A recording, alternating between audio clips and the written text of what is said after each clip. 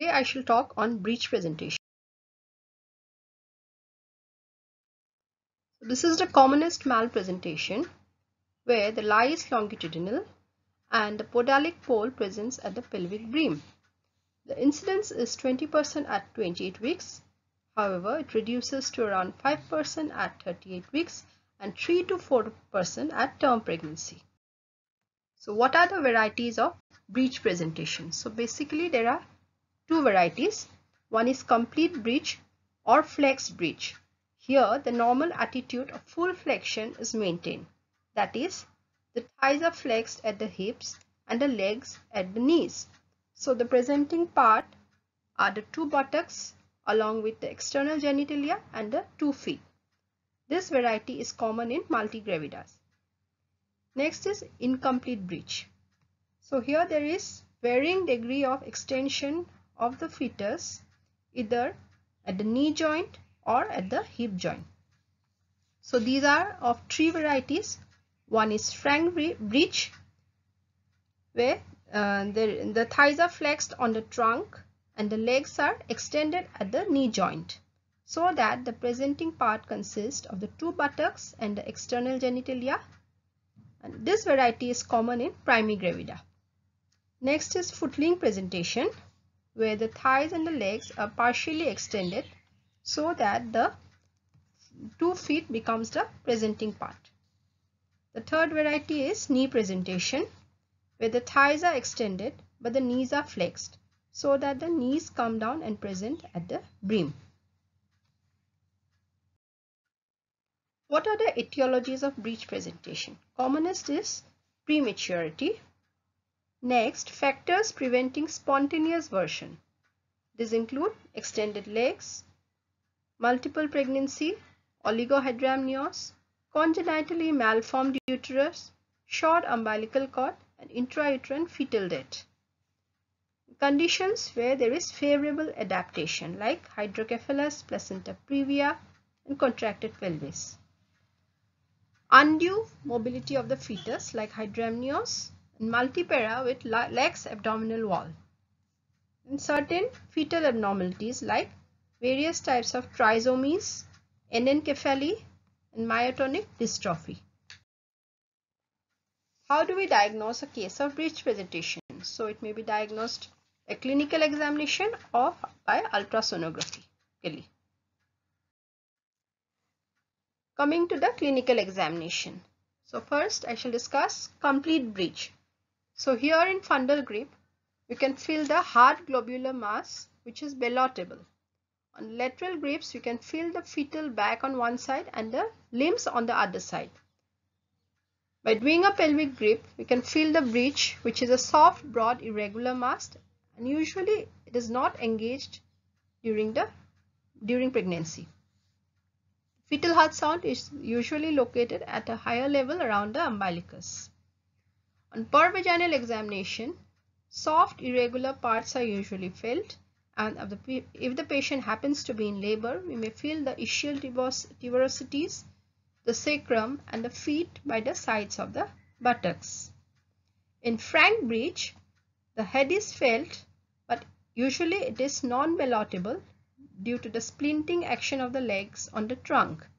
Irregular small parts of the feet may be felt by the side of the head. In the lateral grip again, irregular parts are less felt on the side because they are generally present along with the head in the fundal part of the uterus.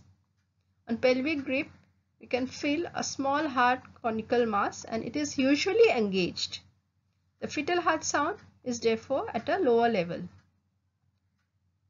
By doing a PV examination, we can feel the sacrum, which may be sometimes mistaken for the head because it is harder in consistency. And the ischial tuberosities and anal opening and the sacrum are felt if the patient is in labor, but the feet cannot be felt. And next we go for ultrasonography. Not only it helps us to establish the diagnosis, but it can give us several other additional informations like we can detect any associated fetal congenital abnormality, which is quite common with breech presentation, then the type of breech presentation, then the fetal growth parameters, localization of the placenta, the Leica volume assessment, and the attitude of the fetal head. Now in breech presentation, the sacrum is considered as the denominator. There are 4 positions. First is the left sacro-anterior, second the right sacro-anterior, third right sacro-posterior, and the fourth position is the left sacro-posterior. So what is the mechanism of labor in breech presentation?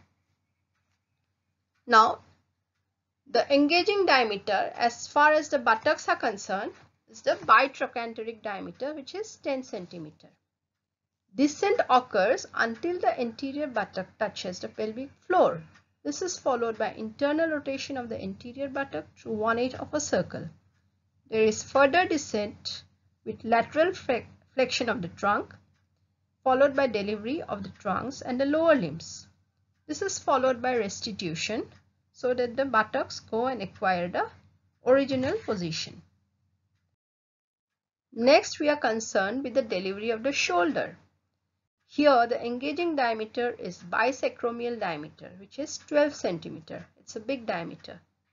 Descent occurs along with internal rotation of the shoulders so that it occupies the antero-posterior diameter of the pelvis. Then there is delivery of the posterior shoulder followed by the anterior one, completed by anterior flexion of the trunk, followed by again restitution and external rotation. Finally, the delivery of the head. For delivery of the head, engagement occurs through the opposite oblique diameter or the transverse diameter. There is descent with increasing flexion followed by internal rotation of the occiput anteriorly. Further descent occurs until the subocciput hinges under the symphysis pubis. The head is now borne by flexion, that is, the chin, mouth, nose, forehead, vertex and the occiput are delivered successively. What is the prognosis of vaginal breech delivery? The maternal morbidity is slightly increased because of increased operative interference. There is also increased chance of trauma to the genital tract. Perinatal mortality is considerable in vaginal breech delivery. The perinatal death rate excluding congenital abnormalities is 3 to 5 times higher in breech presentation. What are the dangers to the baby? There is risk of intrapartum fetal death, especially with preterm babies. There is risk of injury to the brain and the skull. Intracranial hemorrhage usually occurs because of sudden compression of the fetal head followed by decompression during delivery of the unmolded aftercoming head, resulting in tear of the tentorium cerebelli and hemorrhage in the subarachnoid space. This risk is higher in preterm babies. There is risk of birth asphyxia, which may be due to cord compression. It may be due to retraction of the placental side. It may be due to premature attempt at respiration while the head is still inside. It may also be due to delayed delivery of the head or due to cord prolapse. Several birth injuries are possible, like hematomas, fractures, visceral injuries, and nerve injuries. The mortality in case of vaginal breech delivery is highest in footling presentation because here the risk of cord prolapse is maximum. Gynecoid and anthropoid pelvis are favorable for the aftercoming head. The risk in multipara and primigravida are comparable. Coming to the management part. So during the antenatal period, we should identify the complicating factors related with breech presentation. If there are no contraindications, we go for external cephalic version. But if it is contraindicated or if it fails, then we may go for the cesarean section or we plan a vaginal breech delivery. External cephalic version. It is a procedure. It is done to bring the favorable cephalic pole in the lower pole of the uterus. The timing is usually 36 weeks onwards. If done at an early period, there is increased chance of reversion back to breech presentation. Moreover, if any fetal complications develop, we may go for immediate cesarean section if it is done beyond 36 weeks. If it needs to be done earlier, the fetal morbidity will be higher. Cardiotocography should ideally be done both before and after this procedure. Also, ultrasonography should be done prior to the procedure. The success rate is around 65%. The benefits are, it helps to reduce the incidence of breech presentation and at term. Therefore, it helps to reduce the incidence of cesarean section. What are the indications of cesarean section in breech presentation? Big baby, that is estimated fetal weight over 3.5 kg. Small baby, that is less than 1.5 kg. When there is hyperextension of the fetal head, that is why in sonography we look for attitude of the fetal head. Next is footling presentation, as there is maximum risk of cord prolapse whenever we suspect pelvic contraction or severe IUGR or any other associated complications. Criteria to be fulfilled in trying for vaginal breech delivery. Fetal weight has to be average, that is between 1.5 to 3.5 kg. Fetal head is to be in flexed attitude. Pelvis has to be adequate. There should not be any other associated complications. There should be availability of facilities for emergency cesarean section, facilities for continuous labor monitoring, presence of an obstetrician experienced with vaginal breech delivery, and most important is informed consent of the patient and her attendant. How do we manage the first stage? Vaginal examination is indicated at the onset of labor for pelvic assessment and also soon after rupture of the membranes to exclude cord prolapse. An IV line is started with Ringer's solution and oral intake is avoided because the patient may eventually land up in cesarean section. Blood is sent for grouping and cross-matching. Adequate analgesia is given. The progress of labor is monitored frequently as well as the fetal status. If labor is not progressing well, we may go for augmentation by giving an oxytocin infusion. Now there are three methods to be applied in the second stage of labor. So there may be spontaneous breech delivery, that is with very little assistance. This occurs in around 10% of the cases. The preferred method is assisted breech delivery, where the assistance of the obstetrician is required from the beginning to the end. And the third option is breech extraction, where part or the entire body of the fetus is extracted by the obstetrician, that is almost pulled out by the obstetrician.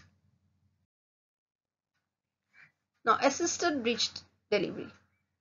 The patient is brought to the table when the anterior buttock and the fetal anus are visible. We always prefer a lateral tilt of the lady by 15 degrees so as to avoid aortocaval compression, not only in breech delivery but any other delivery. Next, antiseptic dressing is done, bladder is emptied, pudendal block is given if epidural analgesia is not used. Episiotomy should be made in all cases of primigravida and selected multipara. The patient is encouraged to bear down. A no-touch policy of the fetus is adopted until the buttocks are delivered along with the legs in flexed breech. So the main way of delivering is by asking the patient to bear down. The trunk up to the umbilicus is borne. The extended legs in frank breech are then to be decomposed. by applying pressure on the knees, that is the popliteal fossa, in a manner of abduction and flexion of the thighs. The cord is pulled down and mobilized to one side to avoid compression. If the back remains posteriorly, the trunk is rotated so that it comes anteriorly. The baby is wrapped with a sterile towel to prevent slipping when held by the hands. Next, delivery of the arms. The arms are delivered one after the other only when one axilla is visible, by simply hooking down each elbow with a finger. Finally, the delivery of the aftercoming head. So there are three methods of delivering the fetal head. One is Burns-Marshall method, next is forceps delivery, and the third option is malar flexion and shoulder traction. What is Burns-Marshall method? The baby's trunk is allowed to hang by its own weight for a while. Once the nape of the neck is visible under the pubic arc, the baby's trunk is gradually lifted up and swing up towards the mother's abdomen by catching hold of the baby's legs just above the ankles. Meanwhile, the left hand is used to guard the perineum and the head is slowly delivered. Coming to forceps delivery. We may use either the Das variety of forceps or the Piper's forceps. The advantages with forceps delivery are: delivery can be controlled by giving pull directly on the head and the force is not transmitted through the neck. There is better maintenance of flexion attitude of the fetal head. The mucus can be effectively sucked out from the mouth. When the occiput lies against the back of the symphysis pubis, the assistant raises the leg of the fetus so as to facilitate introduction of the forceps blades from below. The head is then slowly delivered to reduce compression and decompression forces on the fetal head. Next is the delivery by the method of malar flexion and shoulder traction, also known as the modified Morrisseau smelly weight technique. Here, the baby is placed on the supinated left forearm of the obstetrician with the limbs hanging on either side. The middle and index fingers of the left hand are placed over the malar bones on either side. The ring and little fingers of the pronated right hand are placed on the child's right shoulder, and the index finger is placed on the left shoulder and the middle finger is placed on the suboccipital region.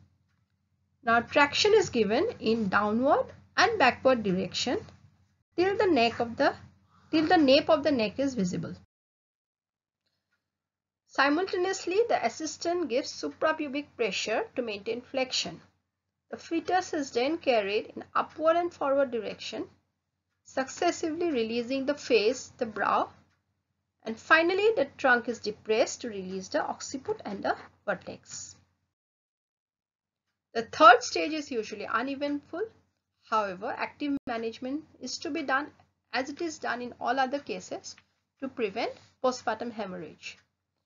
Often the baby is found asphyxiated, so resuscitation has to be done in such cases. Now coming to the management of complicated breech delivery. If the outlet is contracted or the baby is big, we opt for cesarean section. In the absence of outlet contraction or fetopelvic disproportion, we prefer to go for liberal episiotomy and fundal pressure with or without groin traction. If there is arrest of the breech at or above the level of the ischial spine, we prefer for cesarean section. What is Pinard's maneuver? It is an intrauterine manipulation for breech decomposition so as to convert a frank breech to a footling breech. The middle and the index fingers are carried up to the popliteal fossa so that it is abducted and the fetal leg gets flexed. Next, the fetal foot is grasped at the ankle and breech extraction is accomplished. What is Lopsett's maneuver? This is a technique to deliver the fetal arm. The baby is wrapped in a warm dry towel. It is grasped using both hands by femoropelvic grip, keeping the thumbs parallel to the vertebral column. Next, the baby is slightly lifted to cause lateral flexion. The trunk is rotated through 180 degrees, keeping the back anterior and also maintaining a downward traction. This will cause the posterior arm to emerge under the pubic arc, which is then hooked out.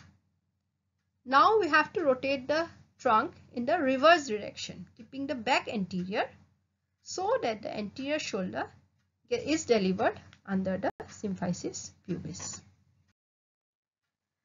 Arrest of the aftercoming head. If there is arrest at the brim due to a deflexed head, the delivery is to be completed by malar flexion and shoulder traction along with suprapubic pressure by the assistant. The head is to be negotiated through the brim in the transverse diameter and rotated in the cavity. If the arrest of the head is due to a contracted pelvis or hydrocephalus, there is no way out, but we need to perform perforation of the fetal head. If arrest occurs in the cavity, we should prefer a forceps delivery. And if there is arrest at the outlet, we go for episiotomy followed by forceps application or malar flexion and shoulder traction.